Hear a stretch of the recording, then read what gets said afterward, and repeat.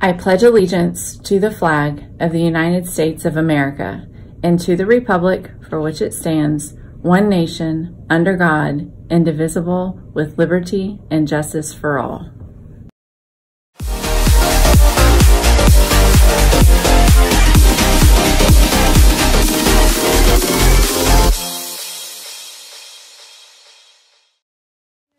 High school, welcome back to another day of at-home learning, but in this moment we are all together as Brahmins. I want you to remember that even though we can't see you, even though this campus is entirely too quiet and the energy has left, that doesn't mean that the energy has left your class or what makes our Brahmin family so special. So in this moment, we are all watching this together. Together we are Brahmins. I want to say happy Tuesday, March 31st.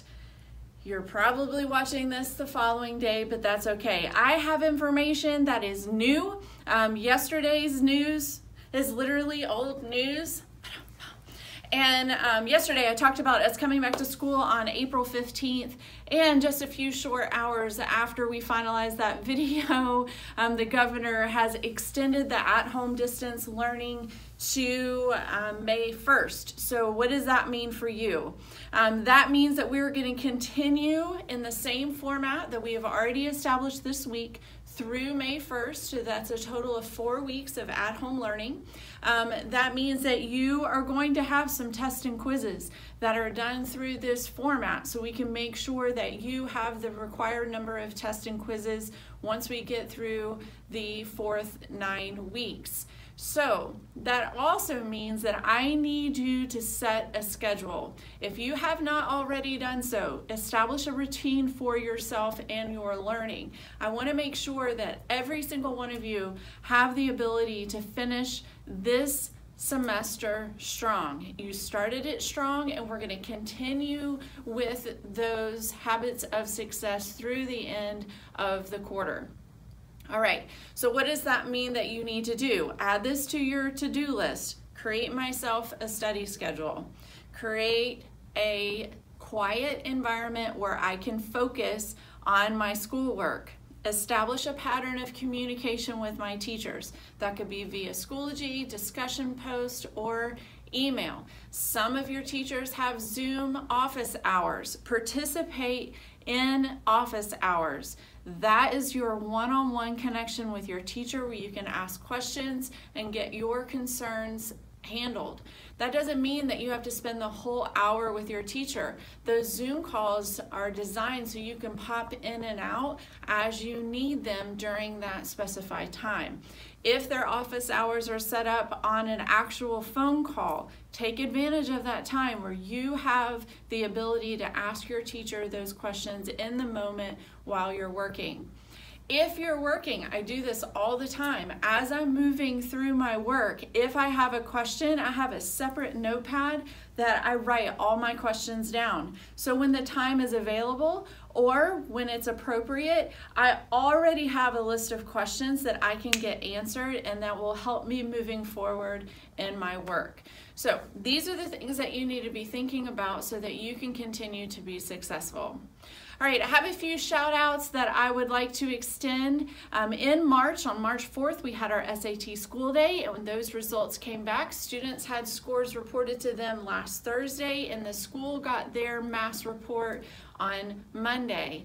We had 68 students earn a concordant score in ELA, so congratulations to all of you. In addition to that 68, we had 3 students earn a concordant score in math, so congratulations to you. I am also hearing, even though I haven't seen the scores yet, that we had an additional student earn a concordant score on the ACT, so congratulations.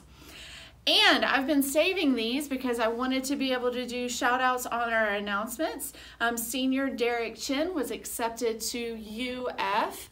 He is going to be doing their language program there, and that is his dream school. So congratulations to you, Derek. I'm super excited for you.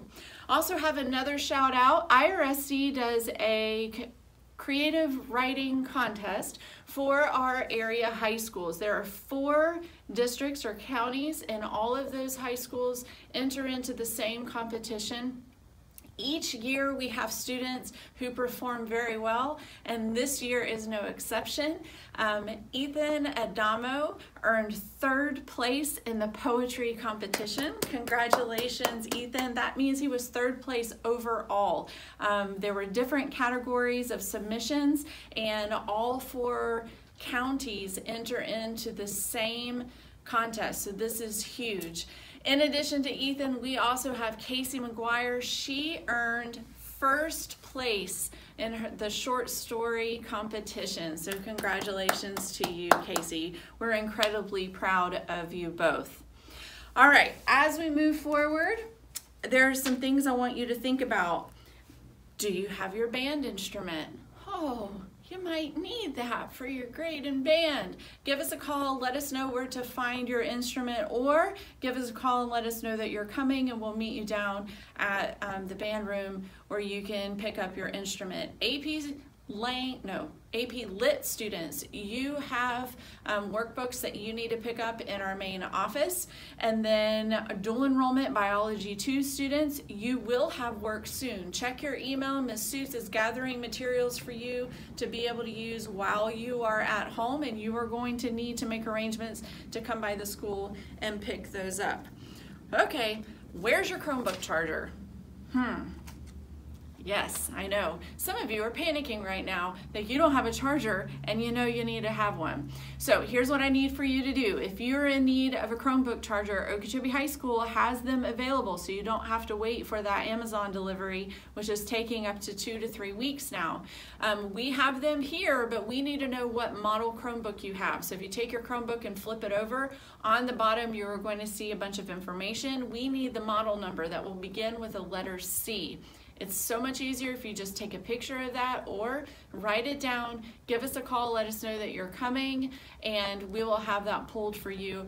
Chromebook chargers are $20. We're not making any money off those suckers. We just want to make sure that you have what you need to be successful while you're at home.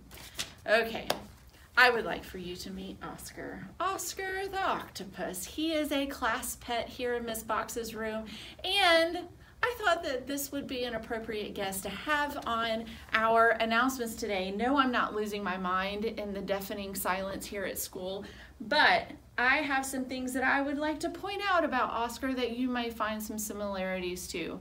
First of all, Oscar, like many of you, is alone. Yes, his habitat is to remain alone. He does not like to interact with others. That is for his own safety and health, much like many of our Brahmins at home. But a really cool thing about Oscar is that 2/3 of all of his neurons are found in his 8 legs. Do you know what that allows him to do? Multitask. But unlike Oscar, most of our neurons are found in our head. So that means that I am going to have to focus on one thing at a time in order to be successful. Interesting. Oscar also has the unique ability to adapt. So in the different situations that he is put in different environments, he changes colors, morphs his shape in order to be successful and safe. This is what we're asking our Brahmins to do. Be like Oscar. Adapt to your new learning environment so that you too can be successful. All right. I can't tell you how much I miss you guys and the energy that you bring to this campus. Know that we are here for you. Reach out, communicate. That is going to be the theme over the next few weeks as we work through this transition to a new way of learning. Every single day, know that I am rooting for you to move forward, be great, and be Brahmins.